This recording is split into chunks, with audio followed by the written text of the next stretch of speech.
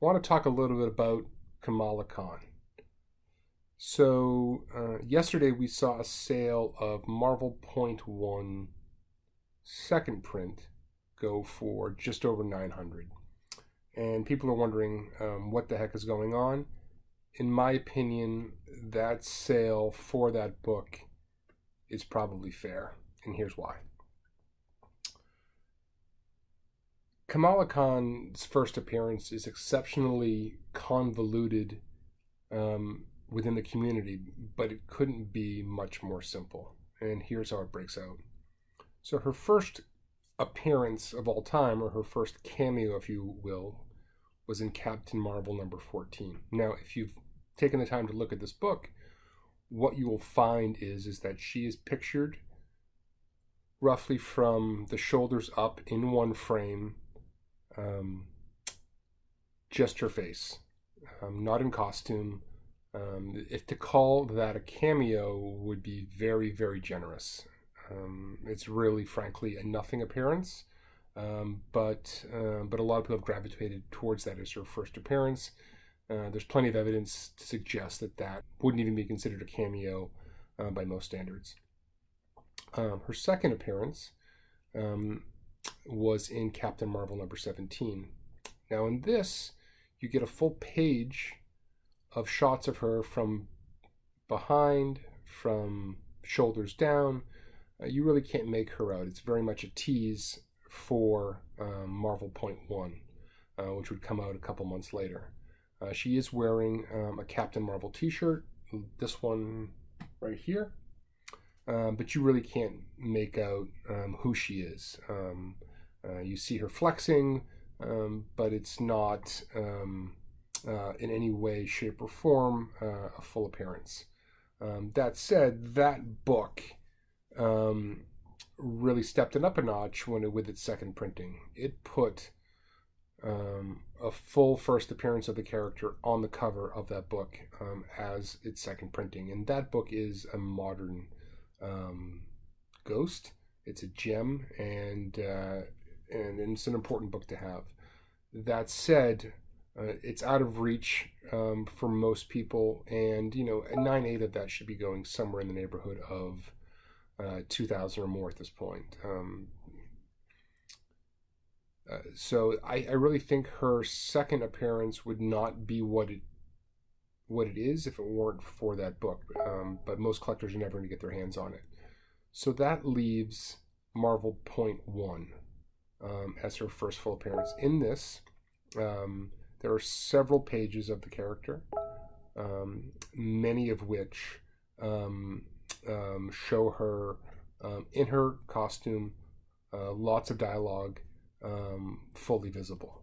It's without question her first appearance, and as a result, it makes sense that collectors are starting to chase this book. Now let's talk about print run, because what are the numbers on these books? Well, the first print, which is in red, you can see over here, has a print run probably less than 35,000, so less than half of Ultimate Fallout 4, which means to me that if Kamala's only half as popular as Miles, those books should be trading at roughly the same price. She's going to be just behind him in popularity, is my opinion. So the prices for Marvel Point 1, number 1, the first print, have material upside from here, in my opinion. The second prints, forget it.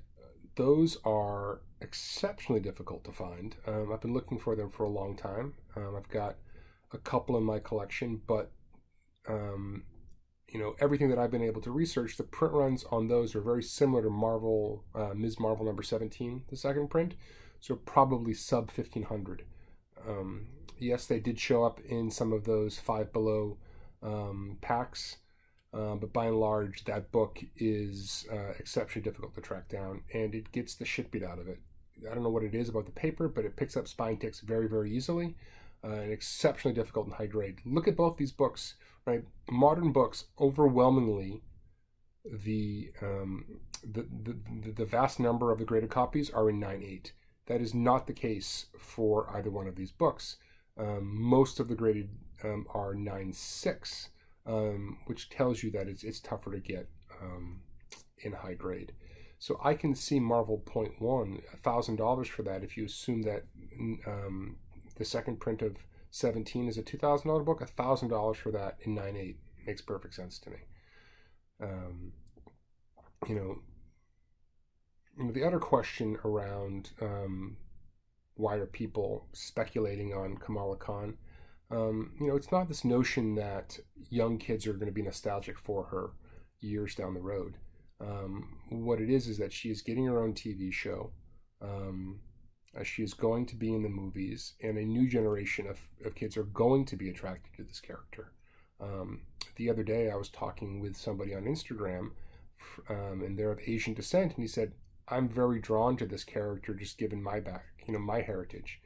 And I think that's going to be very, very commonplace. So the prices that these books are starting to fetch are perfectly reasonable, in my opinion, based on what's going on in the modern market. We can argue whether or not the modern market has extended itself. That's a conversation for a different time. But based on what's going on right now, I think the price appreciation that you're seeing for these books makes perfect sense. Kamala Kahn is going to be a big, big character for Marvel. I've talked about this on many different occasions, but there are numerous covers featuring 3 Marvel characters, right, over and over and over again. If we think about Champions #1, the 1/100 variant by Ross, think about the characters front and center on that book. The newest Champions books, think about the characters who are front and center on that. The newest Outlawed book, who are the characters front and center on that? Miles, Kamala, and Sam Alexander, right? We can talk about this book. We know how hot this book is, but there is Kamala front and center. Now, Sam isn't here, but you have Ruri in his place, and, she's a star in her own right. Kamala Kahn is going to be a very, very, very important part of what Marvel's doing going forward. They're telling you this. And I think grabbing her books now makes a lot of sense. I like the late printings from her first solo series. This is the 7th print. I believe it's the shortest printed of the bunch. I also think it's the coolest looking with the colors in the sketch background. There's also a 1 in 50 variant over here done by Art Adams, which I think is particularly attractive. And then, one of my favorites is of her new series. So this is not the original series, but I don't know, something about this cover just screams, buy me. Exceptionally cool with her reflection in the window there. This is a 1 in 25 variant. I'd go seek out this. There's an opportunity to grab these Kamala Kahn books before they get out of reach, but people are starting to wake up to it. We can argue all day long if the modern market has run out of control, but these books are tough to come by. And I think what buyers are doing right now is latching on to these characters that are going to be important generationally, both in comics and on the screen. So these purchases make sense to me. I don't think there's a lot of value in arguing with the market. The market is what the market is for any given transaction, outside of corrupt type transactions, and we can argue all day long about those. So there are people out there who do try to manipulate, but it's far less than I think people complain about. When a book sells at a certain price, that's what a buyer is willing to pay for it. I think we need to accept that transaction as being legit. Kamala Kahn, I think these books are going to continue to rise. I suspect you're going to see another sale of this second print that is going to be above 1,000 because it's very difficult to get. And there's not going to be a flood of these books getting graded in 9/8. Yes, they will go up, of course, but there's not going to be a run on them. The first print was only 34,000. the second print is less than 1,500 based on what I'm able to calculate. So I would jump on Kamala as quickly as you can, because these books are going to disappear, and we're going to see something like Miles. She's going to be front and center in the new Avengers video game. Marvel is telling you, right?